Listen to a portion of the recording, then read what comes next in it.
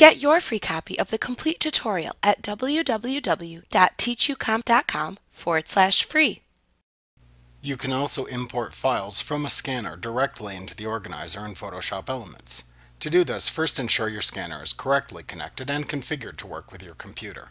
This often involves downloading the most recent scanner driver for your particular type of scanner.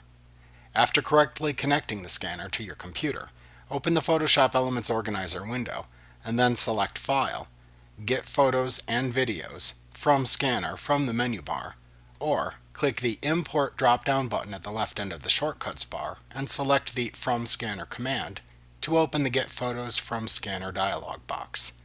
Use the Scanner drop-down to select the scanner from which to import the photo.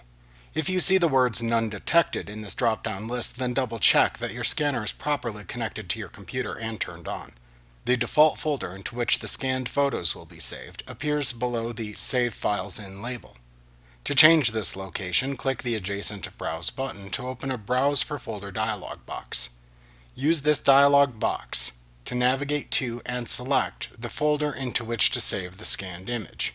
Then click the OK button in the Browse for Folder dialog box to set your newly selected folder destination. Use the Save As drop-down to select which file format type to use to save the scanned image. If you select the JPEG choice from the drop-down menu, use the adjacent slider to set the quality of the image by dragging the slider left to decrease the quality, or right to increase the quality. To scan the image and import it into the organizer, click the OK button at the bottom of the Get Photos from Scanner dialog box. At this point, depending on the scanner driver you have installed, you may see another Scanner Dependent dialog box appear where you can specify any additional scanner settings. Follow the instructions shown in any dialog boxes that appear to finish scanning the image and importing it into the organizer window.